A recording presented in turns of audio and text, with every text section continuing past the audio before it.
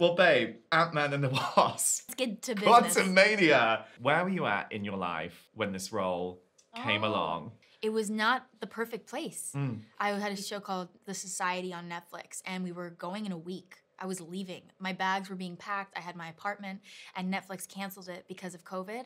It was so strange. It was like one door closes and another one opens. It's just weird how that went away and then Ant-Man appeared.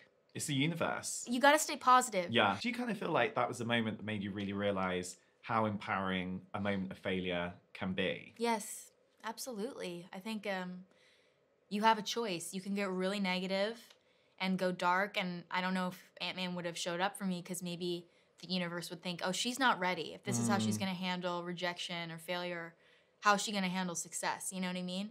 But I really just like looked up at the sky and I was like, okay, I'm ready for something else now. Thank you for this. I'm done with it, I guess. Yeah. And you just have to let it go. You have to let things go. Nothing is permanent anyways.